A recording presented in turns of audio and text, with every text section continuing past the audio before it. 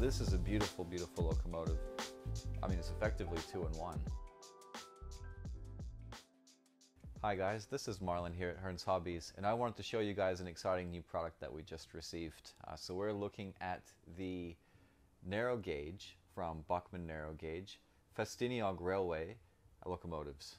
These are Double Fairlie locomotives, and we're going to have a closer look at these, and I'll let you guys know a little bit about the history, and we'll have a look at these running and see what it's like. So come along. Thank you guys. Let's have a look. So the Ffestiniog Railway is a Welsh railway located in the southwestern United Kingdom, English Isle. And the unique thing about it is the oldest continuously running railway in the world, founded in the early to mid 1830s.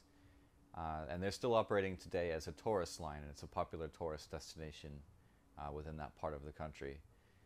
These locomotives are quite unique to that particular railway, and this design is known as a Double Fairlie. Fairlie being the surname of the engineer who developed the idea, Scottish engineer.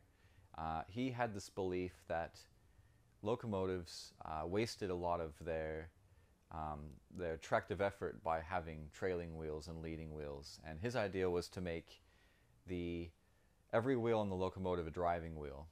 And he did this by essentially taking two completely separate locomotives, essentially, and then combining those mechanisms into a single chassis. So what happens is you have two boilers, two set of pistons, two set of independently functioning driving wheels. And what this means is that every single wheel is providing tractive effort. Disadvantages to this design, of course, are because you do not have any leading or trailing wheels. There's a lot of rocking motion back and forth from the driving wheels, and the leading and trailing wheels sort of help guide the locomotive through curves and helps alleviate that. So by eliminating those wheels, you also encourage like a potentially harsher ride, and one that might be easier to derail on rough track. Another issue with the design is that there's limited capacity for fuel, and in this case these locomotives burn coal. Later locomotives which would have burned oil could have alleviated that problem, but this is a short railway that was only about 26 kilometers long, so that really wouldn't have been too much of an issue in this case. Another advantage I should also mention is because the locomotive can be run just as effectively forward as it can in reverse, and it's effectively the same at either end. It eliminates the need for a turntable or a Y or some other means of turning the locomotive around. And for a small short branch line like the Ffestiniog Railway, that would have been a really useful advantage. So let's just have a quick look at some of the detail. This particular one that we're looking at is the Earl of Merioneth slash Earl Merionid. Now that is my best attempt at Welsh, so I apologize if there's a mispronunciation there. Now this is a beautiful, beautiful locomotive, and unusually quite long due to its unique design for a small narrow gauge locomotive. I mean, it's effectively 2-in-1. Now these are available in a few different liveries. We're just looking at the lime green example for the time being. You have some wonderful printed detail. You have a crest here, you have the locomotive builder plate, Fairlie's patent, and then the name here, the Earl of Merioneth.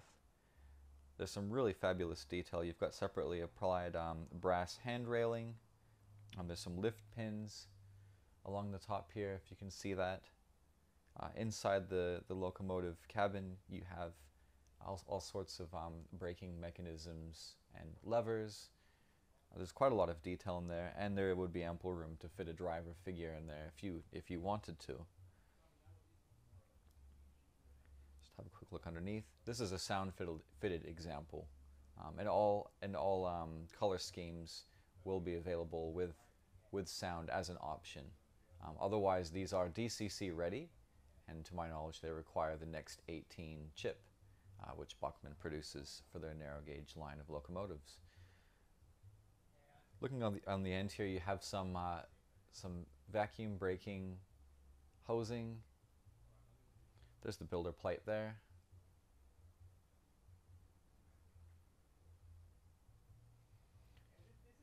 Lining around the windows on both sides. There's quite a stunning level of detail. Reasonable weight too for something so small. And the advantage of having this drive arrangement with a firebox running through the entire length of the locomotive as per the prototype is that you can run quite a long, heavy mechanism through this without you know, eliminating that correct look. So that's a lovely example. Let's put this down and we'll have a look at another example that we have here.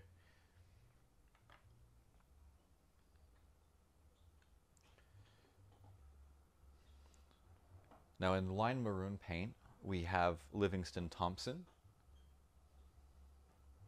which I think is even more lovely than the lime green in my opinion.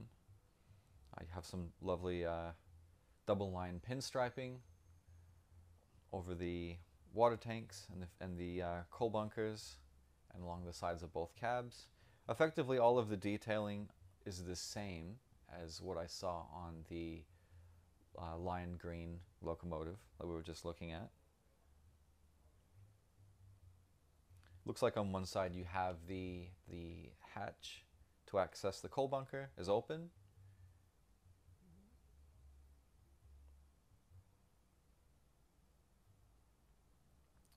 And there's quite a complex detail here with the whistle on either end as well. So two very lovely examples. I'll just put them here so you can see them both together.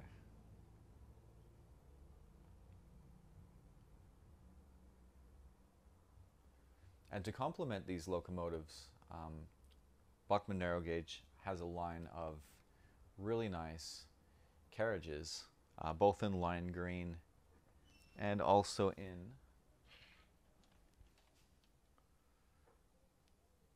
maroon and cream as well. And I believe these are very similar, if not closely prototyped to the carriages used on the Ffestiniog Railway with their current preservation trains. So these are steel-bodied third coach by Bachmann Narrow Gauge, and they look lovely behind these locomotives. And we're just going to have a quick running demonstration now so you guys can see exactly what that looks like.